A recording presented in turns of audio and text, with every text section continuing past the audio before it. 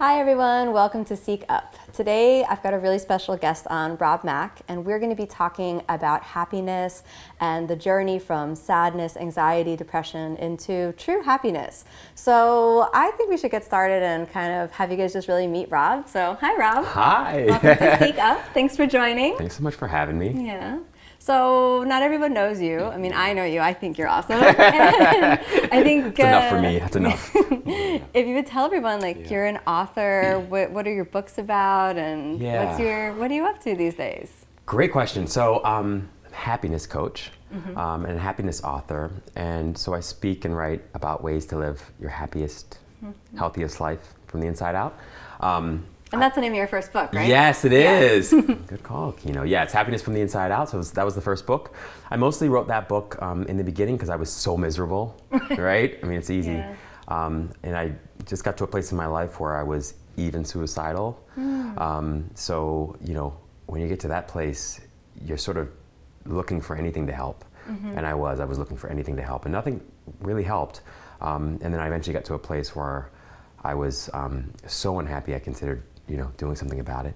And but in that moment, it's so strange because even as I look back today, the strangest thing happened because as I was contemplating like committing suicide, and I didn't really have anything really wrong with my life, to be honest, and that was part of it, right? You're like, I should be grateful. I've got a great life. I have, you know, a decent job. At the time, I had a beautiful girlfriend. You know, my family was all healthy. I really didn't have anything to be unhappy about.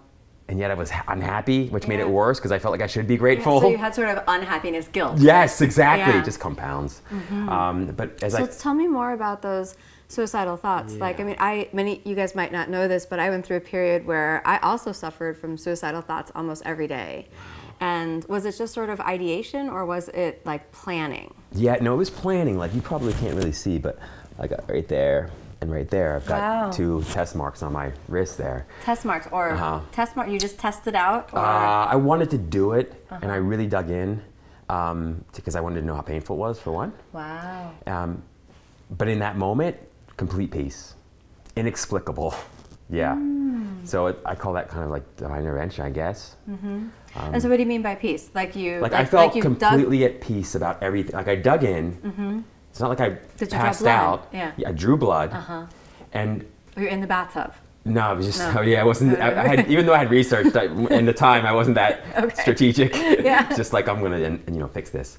And yeah, as I dug in, I felt the pain of it. It wasn't that bad. And I started, my mind went quiet. And I realized that later, that my mind was quiet, complete peace. Nothing in my life had changed, but something on the inside felt fresh and new. Was that a turning point for you? It was. Because then I'm like, oh, I could put off suicide for a week. Okay. At least an hour. At that point, it was an hour. It was like, I can put it off for like 1 hour or just a day, maybe. And let me see if I can just do a little research and find out what's going on with me. You know? And that was sort of the stepping stone for me to begin looking, seeking. Wow, that's really insightful. I mean, the idea that actually going through and almost testing out the plan gave you the impetus to delay the plan and therefore make a pivotal shift. Would you consider that sort of like your rock bottom in terms of unhappiness, that moment when you actually began to test out the vehicle of suicide? Yes, definitely. And it's not that I didn't return to similar places again, psychologically and emotionally, but it wasn't quite that bad where I was that serious about, you know, so was that, did you have, I know that you mentioned that you had suicidal ideation as well. What was your experience? Did it come to that? Or? Well, for me, what I would do is I would, I could have never, I don't think I could have ever slit my wrists. Yeah. I've gotten a vitamin IV recently, and that was enough. It was traumatic. You know, like they come with this needle, and I'm like, no, get it away from me. So I just am not good with needles. I'm just not, like, I've never been to the hospital. I'm just not really, that's not really my forte, you know? Yes. And I didn't really like the vitamin. I mean, I liked how I felt after the vitamin IV, but then I felt like I was volunteering for a medical procedure. Yes.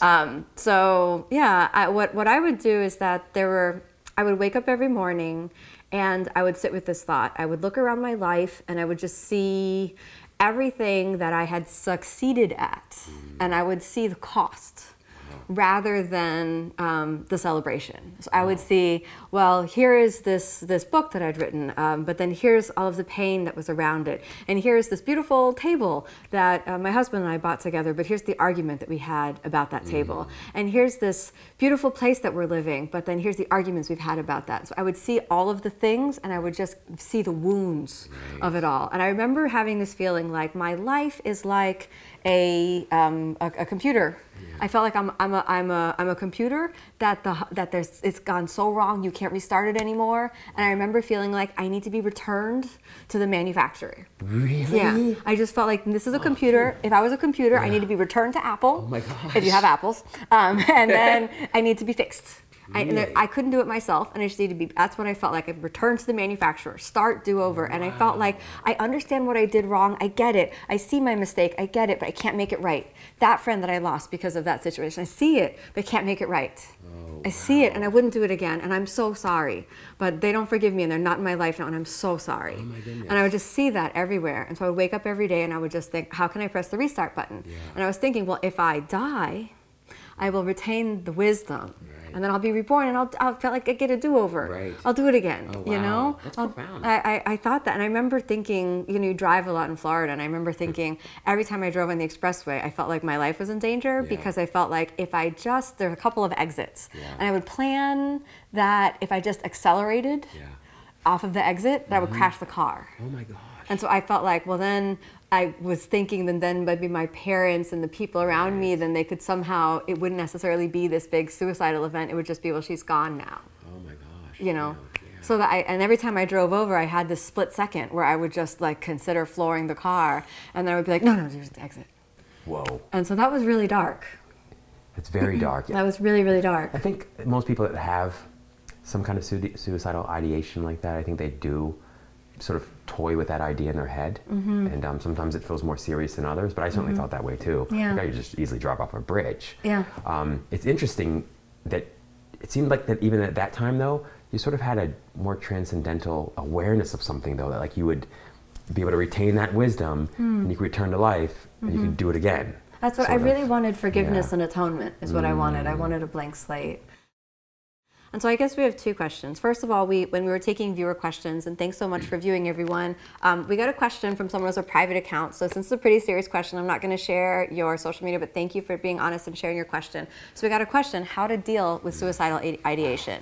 So what's your advice to our viewers out there who are dealing with this? Maybe you feel so alone and you feel so lost and you feel like, you know, the world's on your shoulders. What's your advice to someone who's sitting with that? Man, that's such a powerful question, you know. I'd say that first, it's recognizing, and this is my experience, okay? I'm open to being wrong. The most intelligent people I know and the most sensitive people I know have contemplated suicide at some point in their lives. So that was the first thing that I recognized. And so you contemplating suicide is actually a testament to your own intelligence and your own sensitivity. Okay, so I used to always joke and say, I don't trust anyone unless they've actually been seriously depressed or suicidal, because otherwise I'm not sure you've looked deeply enough into life. Because when you look at life, life can be a very depressing proposition. I mean, when you look at it, okay, everybody that you love and everything that you love at some point in time will not be here with you physically. And that is extremely hard to deal with if you think about it. So the first part is sort of acceptance for me, is recognizing, and then I think it's looking deeper and really beginning to ask yourself, what is it at the core of this problem, suicidal ideation, that is bothering me the most, that I'm most upset about? For me, I recognized that it was life itself.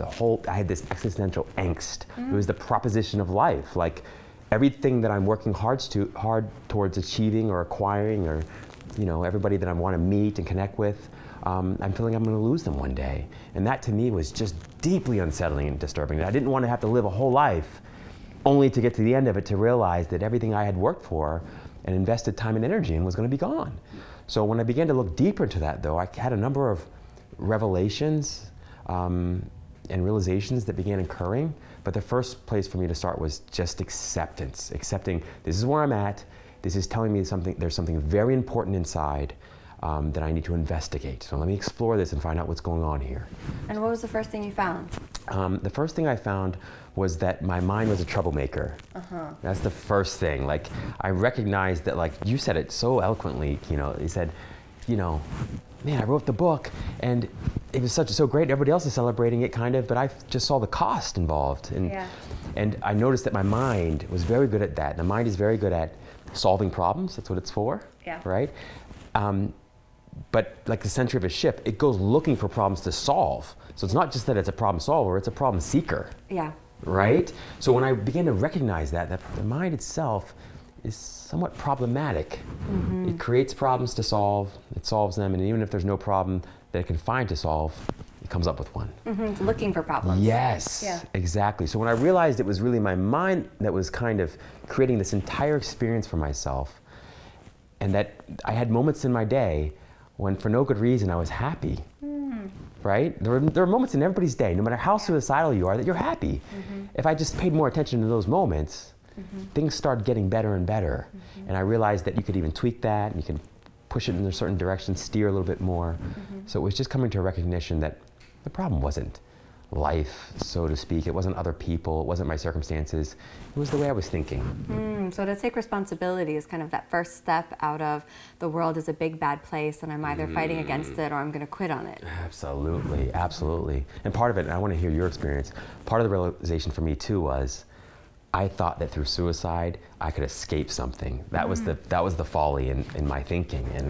And as I began to explore like every spiritual religious tradition, I recognized that they pretty much all said something similar, which is essentially, you can't get out this way. This is a dead end. You know, you'll either be reborn, you'll go to hell, all these things. And some of them feel closer to the truth than others. But I just recognized that, hey, smarter people, more enlightened people than me were saying this is not going to work, Rob. And you know, it may even make things worse.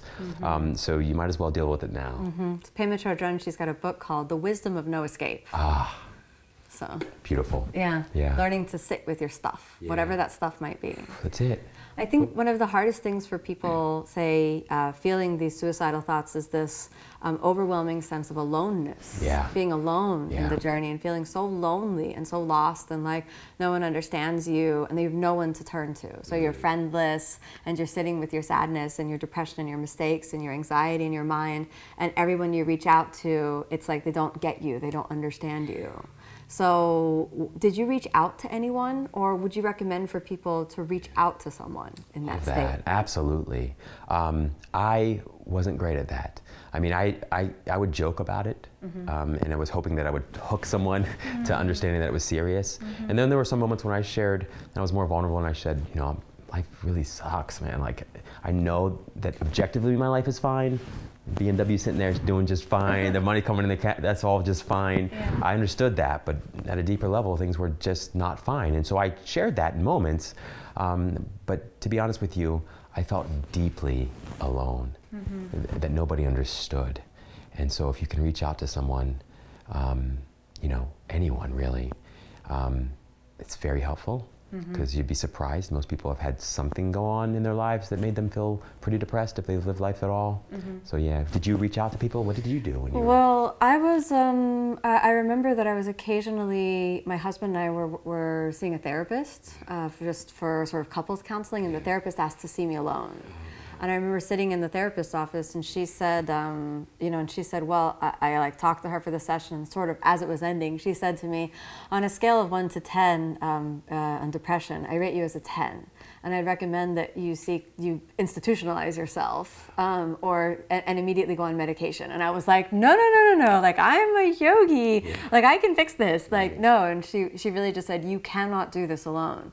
Like, you're not gonna go back and just do your yoga practice. This is a serious state inside of your mind, and you are at risk right now. Like, you're at risk to yourself, you are not well, you need to be around people that can protect you. And I just remember thinking, okay, well, I don't want to do medication and I don't want to be institutionalized. And so then I thought, is this the time to go to India? You know, but then it's amazing. It's also a little bit of an escape because all your problems go away. You know, you travel around the world and then, you know, no one's emailing you. You live, you know, your whole day is just sort of, do I get a coconut or do I drink a chai? And then it's over, you know, and then all the problems in the United States, well, they happen while you're sleeping and you wake up and you just feel like, oh, well, it's all, like problems have happened and been solved and you slept. Exactly.